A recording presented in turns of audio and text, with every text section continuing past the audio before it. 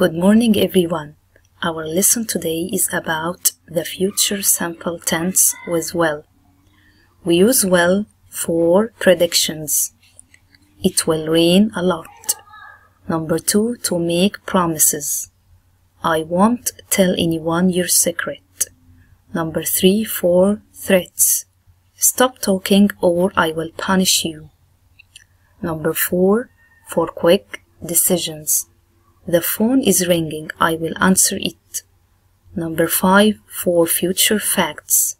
I will be 10 next week. Number 6, for offers. I will go shopping with you if you like.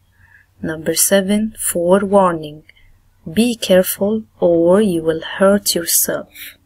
We use will with these verbs. I'm sure, I think, I believe, I hope, I expect, I suppose, I predict, I promise.